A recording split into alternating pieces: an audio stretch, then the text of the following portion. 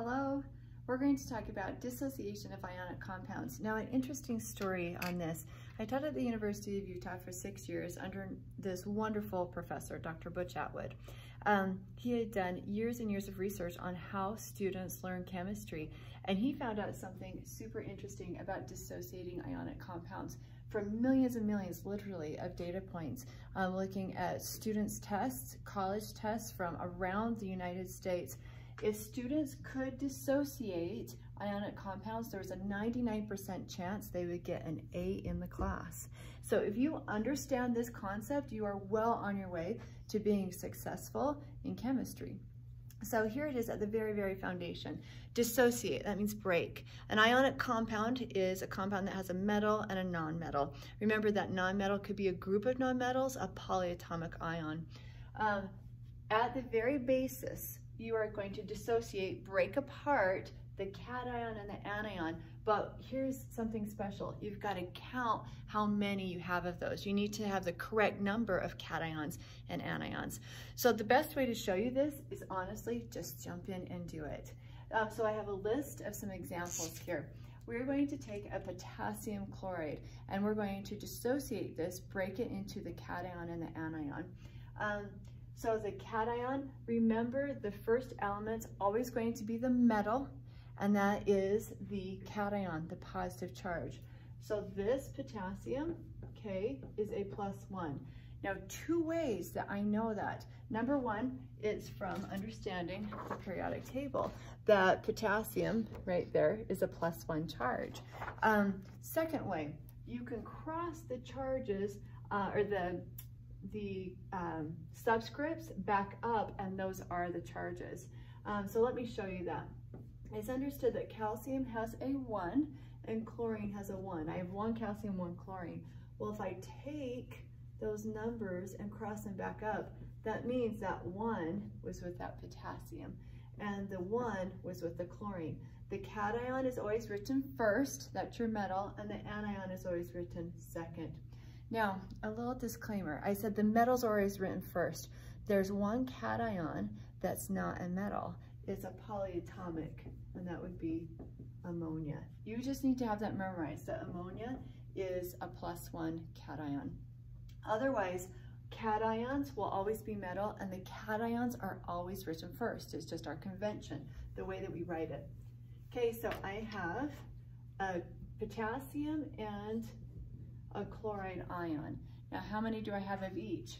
Well, you come back here and this will tell you. I have 1 potassium and I have 1 chlorine, which means I have 2 total ions, 2 ions on that. Now, where do we use this? Why are you even doing this? There are 3 places, really common places that you'll use it. For net ionic equations, that is huge. When you have double replacement reactions, acid-base reactions, you always write the net ionic equation. And if you don't know what that is, watch the video on net ionic equations. It's going to be under the chemical reaction playlist. Next, colligative properties. You have to count how many particles there are. It's your I symbol. So here my I would equal 2. So very important with colligative properties. If you need to look that up, look under the playlist for solutions. And then next, molarity of ions. Sometimes you'll be asked, what's the molarity of the ions? Because potassium chloride is soluble. It will completely dissolve in water. So if that, watch this. If this is a 0.5 molar solution, and they want to know molarity of the ions, well, if I have 1 potassium chloride, for every 1 potassium chloride, it produces 2 ions. That means that we would have double the molarity. I would have a 1 molar for ions, or 1 molar for ions. Let me walk you through that because you maybe just went, what? Okay, think about this. Let's say that I have 1 potassium chloride. I've only got 1 of these. How many ions would I have? 2. What if I have a dozen? What if I have 12 of those? So I have 12 potassium chloride. How many ions would I have? 24. I would have 12 potassium and 12 chlorine. So what if I have 1 mole? What if I have 6.022 times 10 to the 23 of these compounds? How many ions will I have? Well, twice as much. I'll have 2 moles. So it's a 1 to 2 ratio. For every 1 compound, it produces 2 ions. So if I have 0.5, multiply that by 2, and we would have 1 molar. Okay, so that's the third place that you'll see this. Okay, let's keep counting. Let's keep dissociating these apart. Calcium.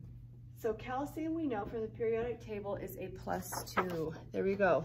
Has 2 valence electrons to become an ion, have the stability of a full octet. It's going to be isoelectronic with argon. It becomes a +2 charge. So +2. And then we're going to have a fluoride ion. Again, looking at the periodic table, fluorine is a -1. If you want, you can cross those subscripts back up. Check it out. There's the 2 and there's the 1.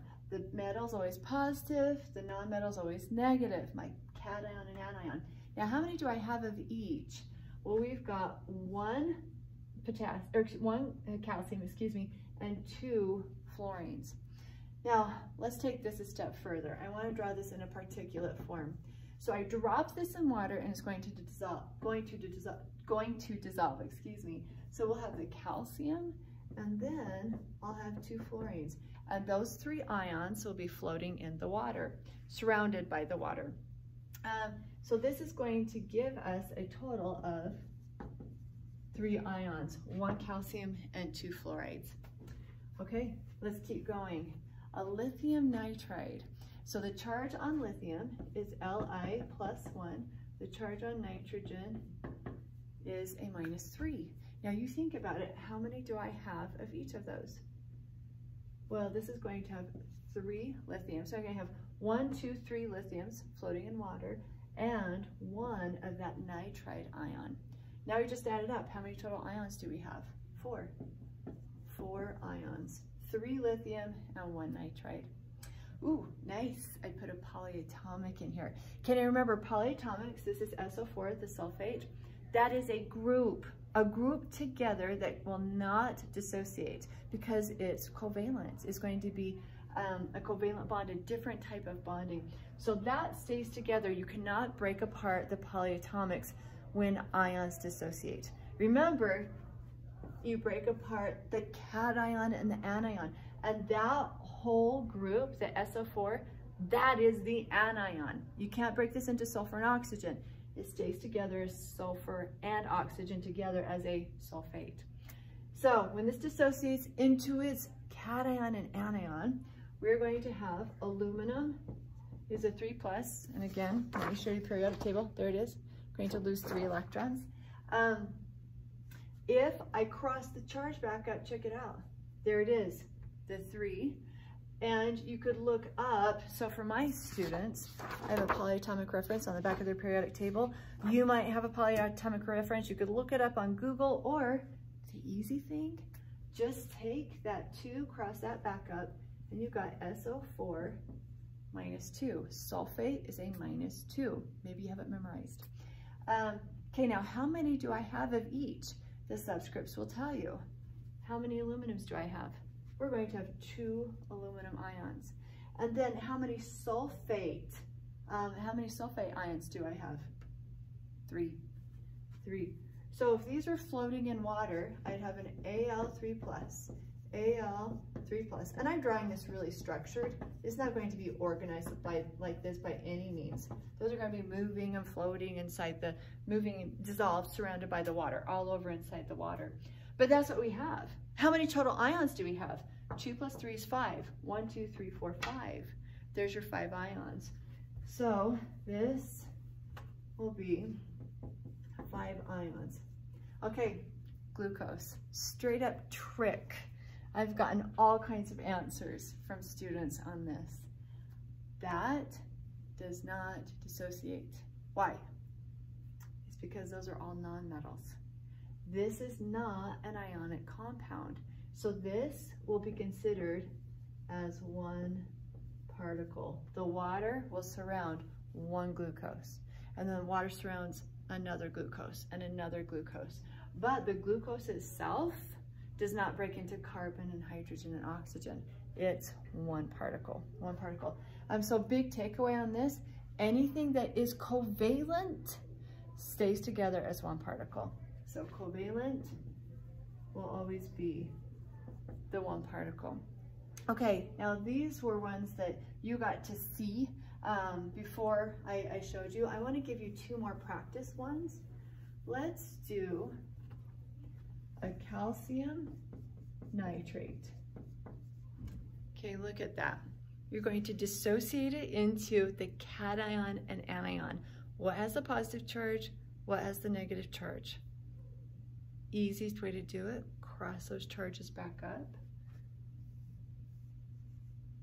That's understood to be a 1. So calcium is a 2+. Ooh, nitrate. That's a -1. And you could check both of those. Look at a polyatomic table, look at the periodic table. Now, how many do you have of each? We've got 1 calcium and 2 nitrates. So how many total ions? 3. We've got 3. Let's do another one. Let's do a magnesium phosphate. Okay, magnesium phosphate. We're going to drop this in water, and let's say that it completely dissociates, okay, completely breaks apart. What are the ions? Okay, my metal, magnesium, and that's a 2+. Bring that 2 up here. The 3 goes up here to the phosphate. You could double check that on a polyatomic table. And now how many do we have of each? I've got 3 magnesiums and 2 phosphates.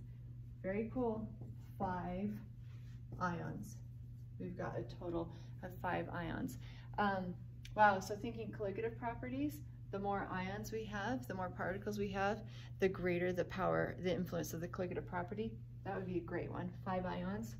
And here, this one also had 5 ions. That would be awesome. Okay, very good.